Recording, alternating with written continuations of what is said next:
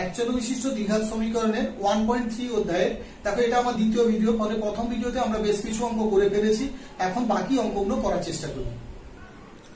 একটি ত্রিভুজের ভূমি তার উচ্চতার দ্বিগুণ অপেক্ষা 18 মিটার বেশি। ত্রিভুজটির ক্ষেত্রফল 360 বর্গমিটার হবে, তার উচ্চতা নির্ণয় করি। তাহলে এক্ষেত্রে দেখো ত্রিভুজের উচ্চতা, ভূমির মধ্যে উচ্চতাটা ছোট, এটা বোঝা যাচ্ছে পরিষ্কার।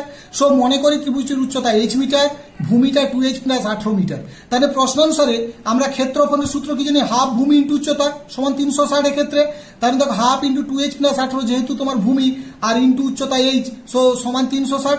দেখো এইখানে 2 কমন নিলে 2h প্লাস 18 থেকে 2 কমন h প্লাস 9 হয়, 2 কি বাদ গেল, so h square plus 9h, এই 360 যদি বাম দিক থেকে ডান দিক থেকে বাম দিকে আনি মাইনাস 360 হয়ে গেল। এবার দেখো মিডিল টার্ম করলাম, উৎপাদক বিশ্লেষণ করে এখান থেকে দুটো সংখ্যা বের করো এমন যাদের কি হবে যোগ বা বিয়োগফল 9 হবে আর গুণফল মাইনাস 360 হবে। পরিষ্কার হয়ে যাচ্ছে, যেহেতু এটা প্লাস চিহ্ন তাই আমরা 24টাকে প্লাস নিয়েছি, 15টাকে মাইনাস নিয়েছি।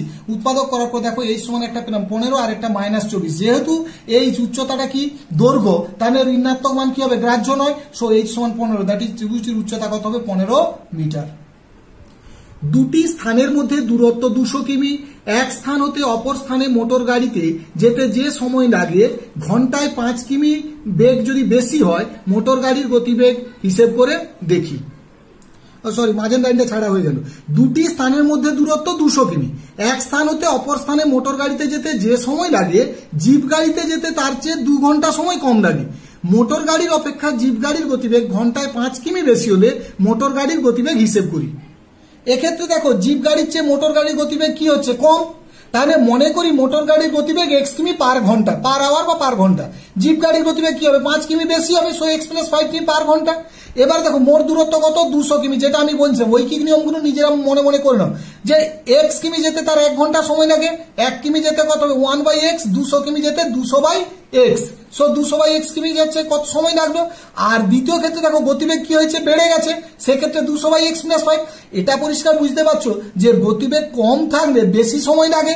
তাই দেখো এক্ষেত্রে কি 200/x এ বেশি সময় লেগেছে, বিযুক্ত পরে গতিবেগ বেড়ে যেতে কম সময় লেগেছে। দুটো ডিফারেন্স কত, 2 ঘন্টা হয়েছে। জাস্ট সমাধান করেছি আমরা, সমাধান করে দুটো মান পেলাম, x সমান একটা 20 আর একটা x সমান মাইনাস 25।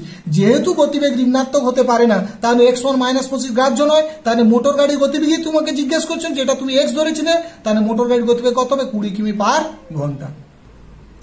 2 অঙ্কের একটি সংখ্যার দশকের ঘরের অঙ্ক এককের ঘরের অঙ্ক অপেক্ষা 3 কম। সংখ্যাটি থেকে উহার অঙ্ক দুটির গুণফল বিয়োগ করলে বিয়োগফল 15 হয়। সংখ্যাটির এককের ঘরের অঙ্ক হিসাব করে লিখি। এখন দেখো এককের ঘরের অঙ্ক আমরা মনে করি x, দশকের ঘরের অঙ্ক যেহেতু 3 কম, তাহলে x মাইনাস 3। আচ্ছা, যে কোনো 2 অঙ্কের সংখ্যা লেখার নিয়ম কি, মনে করো আমি 12 ধরছি, তাহলে কি 1 গুণিত 10 যুক্ত 2, 1 10 2 12, তাই না। ধরো 15 লিখলাম, তাহলে কি 1 10 5 15, তাহলে 1 গুণিত 10 যুক্ত কত 5। তেমনি এখানে দেখো দশকের ঘরের অঙ্কটা x মাইনাস 3, এককের ঘরের অঙ্কটা x, তাহলে সংখ্যাটা কি হবে 10 ইন্টু x মাইনাস 3, মানে দশকের অঙ্কটা যুক্ত x। এই সংখ্যাটা থেকে অঙ্কদ্বয়ের গুণফল, that is x into x minus 3 যদি বিয়োগ করে দিই, তাহলে পাবো কত 15।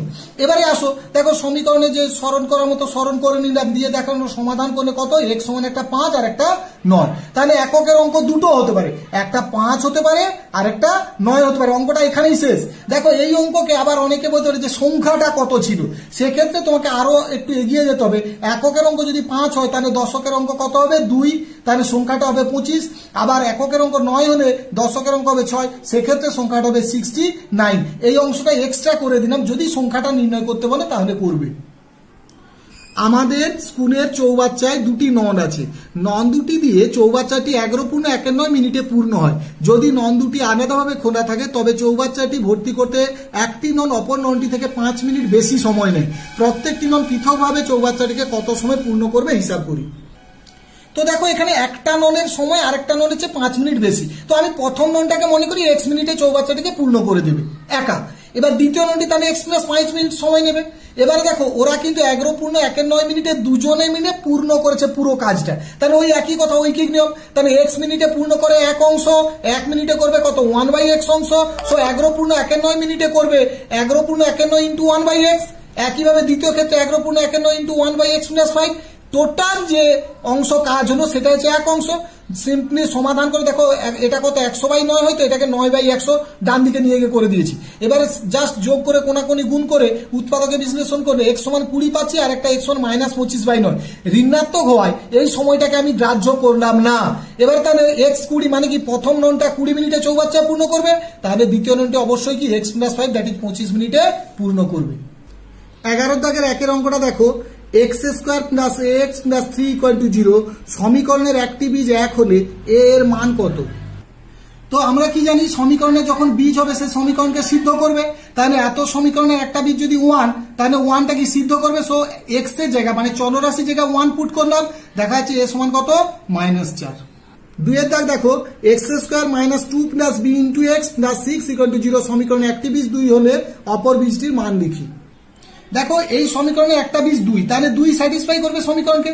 যেই দেখো 2 বসিয়েছি 2² - 2 + b * 2 + 6 = 0, এখান থেকে হিসাব করে পেলাম b সমান কত 3। তাহলে b যদি 3 হয় ইকুয়েশনটা কত হচ্ছে x² - 5x + 6 উৎপাদক করলে কত x - 3 * x - 2 = 0, সো x সমান কত 2 আর 3 হয়, 2 তো বীজ এমনিতেই বলেছে, তাহলে অপর বীজটা কত হলো 3। দেখো এটা একটু বড় হয়ে গেল, একে কি ছোট উপায় করা যায় না? করা যাবে। কি প্রবলেম এখানে না, আমরা পূর্বের অধ্যায় আছি, এর পরে পরবর্তীকালে অধ্যায়ে দেখবে যে বীজদ্বয়ের মধ্যে সম্পর্ক আমরা জানতে পারবো, যে সম্পর্ক থেকে খুব সহজে অঙ্কটাকে করে নিতে পারবো 2 লাইনের মধ্যে। তো আমি সেটাও এখানে করে দিচ্ছি, কারণ পরীক্ষায় যখন পড়বে আমরা তো কোনো মেথড উল্লেখ থাকবে না, আমরা সবকিছু জেনে যাব তখন। তো অঙ্কটা দেখো x² - 2 + b * x + 6 = 0। তো এখানে বীজ দুটো যদি আলফা বিটা হয়, একটা যেহেতু 2 হয়েছে আর একটা আলফা হয়, তাহলে ওই দুটোর মধ্যে সম্পর্ক কি কি পাই আমি দুটোই দেখাচ্ছি। দেখো বীজদ্বয়ের সমষ্টি অর্থাৎ 2 + আলফা হবে -b/a। সেক্ষেত্রে দেখো এখানে -bটাকে বিটা আবার -2 + b/a 1। আরেকটা সম্পর্ক হয় বীজদ্বয়ের গুণফল মানে 2 × alpha c/a, that is c এখানে 6/a মানে 1। এখন দেখো 1 নম্বর সমীকরণ আমার এখানে কোনো কাজে লাগবে না, আমি জাস্ট দুটো সম্পর্ক বোঝানোর জন্য তুলেছি। লাগবে কি বীজদ্বয়ের গুণফল। দেখো বীজদ্বয়ের গুণফল থেকে পরিষ্কার তুমি আলফা সমান কত পাচ্ছ 3, তাই তো? তাহলে তুমি কি লিখবে 1 নম্বর লাইন এখানে এইটা করলেই তুমি উত্তর পেয়ে যাবে পরবর্তীকালে। তাহলে এই পদ্ধতিটাই তোমার সুবিধা হবে এবং এটাতেই করবে, কোনো অসুবিধা নেই। 3 এর দাগে দেখো 2x² + kx + 4 = 0 সমীকরণের একটি বীজ 2 হলে অপর বীজটি নির্ণয় করো।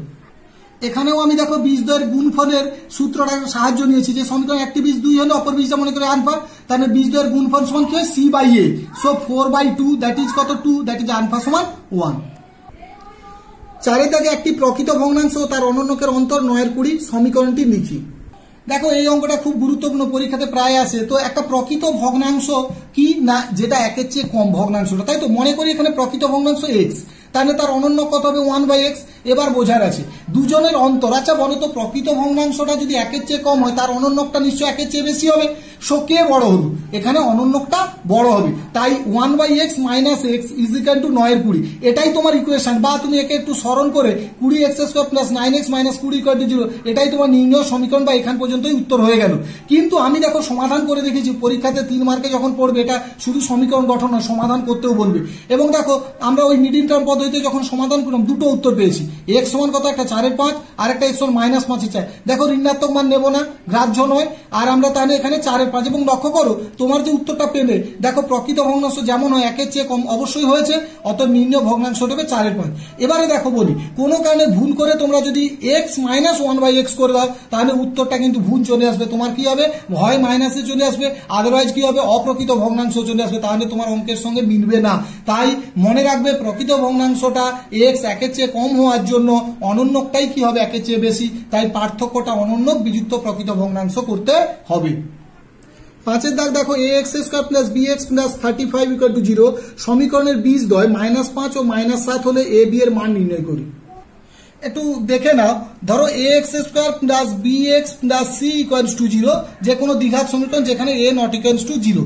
তোমরা জেনেছো আগের ভিডিওগুলোতে আমি আলোচনা করেছি কেন a ≠ 0 হতে হবে। তো এর যদি দুটো বীজ আলফা বিটা যদি দুটো বীজ ভেবে নিই, তাহলে কি হবে আলফা + বিটা অর্থাৎ বীজদ্বয়ের যোগফল হবে -b/a, দ্যাট ইজ x এর সহগ বাই এক্স স্কোয়ারের সহগ, আর আলফা ইন্টু বিটা হবে C by A, that is constant term by কি এক্স স্কোয়ারের সহগ। এইটা মাথায় রাখবে এবং এই এবিসি উইথ সাইন সবসময় যে যার বসবে এখানে। এইটা আমি পরবর্তী ভিডিওতে আরো বিশদে আলোচনা করব কিভাবে হয়। এখানে শুধু এই অঙ্কটার জন্য আমরা আলোচনা করিনি, কারণ এই অঙ্কটা যদি এই অধ্যায়ের নিয়মে করতে হয় অনেকটা বড় হয়ে যাবে। ঠিক আছে, এবার দেখি অঙ্কটাতে। এখানে এসো দেখো, সমীকরণের বীজদ্বয় কি কি পেয়েছি আমি, -5 ও -7। তাহলে বীজদ্বয়ের যোগফল কি সূত্র হবে, -b by a, that is -b by a। এবার দেখো বীজদ্বয়ের গুণফল -5 into -7 c by a, that is 35 by a। তো এখানে দেখো 5 7 35 -5 প্লাস, তাহলে a সমান কত হচ্ছে 1 হয়ে যাচ্ছে, 25 কেটে গেল। এই a1টাকে এখানে পুট করব আমরা। দেখো -5 যুক্ত -7 মানে -12, -b বাই a, মাইনাস কেটে গেল, a তো 1 হয়ে গেছে। So b equals to 12 into a, that is 12 into 1 মানে কত 12। এখানে অঙ্কটা দেখো, এটা খুব গুরুত্বপূর্ণ অঙ্ক। আন্দুন স্কুলের এক বার্ষিক ক্রীড়া প্রতিযোগিতায় শিক্ষার্থীরা 6 গভীরতা বিশিষ্ট শূন্যগর্ভ বর্গাকারে দাঁড়ালো। এর ফলে সম্মুখ সারিতে যতজন শিক্ষার্থী দাঁড়ালো, শিক্ষার্থীরা যদি নিরেট বর্গাকারে দাঁড়াতো, সম্মুখ সারির 24 জন কম শিক্ষার্থী থাকতো। তো শিক্ষার্থীর সংখ্যা হিসাব করি। এখানে দেখো আমি যেটা একটু আগে বোঝাচ্ছিলাম যে শূন্যগর্ভ বর্গাকার বিষয়টা কি। তো এখানে দেখো 6 গভীরতা বিশিষ্ট শূন্যগর্ভ। তো আমি মনে করি শূন্যগর্ভ বর্গাকারে দাঁড়ালে সম্মুখ সারিতে শিক্ষার্থীর সংখ্যা x জন। তাহলে মোট শিক্ষার্থীর সংখ্যার যে সূত্রটা তোমাদের বলছিলাম কি না, পুরো x যদি হয় তাহলে x স্কোয়ার বিযুক্ত যত গর্ভ বলবে, এখানে 6 গভীরতা বিশিষ্ট শূন্য গর্ভ বলেছে, তাহলে 6 ইন্টু 6 আর 6 দুদিক থেকে বাদ যাবে, তাই 2 গুণিত 6 বাদ দিতে হয়। সো x মাইনাস 2 গুণিত 6 এর কি হবে whole square, that is x square minus x minus 12 whole square. এবারে বলেছে তোমাকে আরেকটা শর্ত, যে এই সংখ্যাগুলোকে, এই ছাত্রছাত্রীগুলোকে যদি একসঙ্গে শুধু নিরেট বর্গাকারে সাজাই, তাহলে সম্মুখ সারিতে যতজন আছে 24 জন কম থাকবে। তার মানে কতজন, x মাইনাস 24 জন হবে, তাই তো? তাহলে x মাইনাস 24 এর হোল স্কোয়ারের সঙ্গে এখানে কি হচ্ছে, সমান হচ্ছে, তাই তো? তো এবারে দেখো বাকিটা সমাধান করেছে। সেখানে দেখো x সমান একটা 60 মান এসছে আর একটা কি 12 মান এসছে। দেখো যেহেতু সম্মুখ সারিতে আমাদের এখানে 2 গুণিতক বাদ দিয়ে হিসেব করলে দেখা যাচ্ছে অসুবিধা হয়ে যাচ্ছে, তাই আমরা কি করব, 12 হতে পারে না, তার মানে x এর মানটা কত 60 হবে। ঠিক আছে, যদি x এর মান 60 হয়, যে কোনো সমীকরণে তুমি এই দিকেও বসাতে পারো, এদিকেও বসাতে পারো, তাহলে কি হবে, মোট ছাত্রছাত্রীর সংখ্যা পেয়ে যাবে।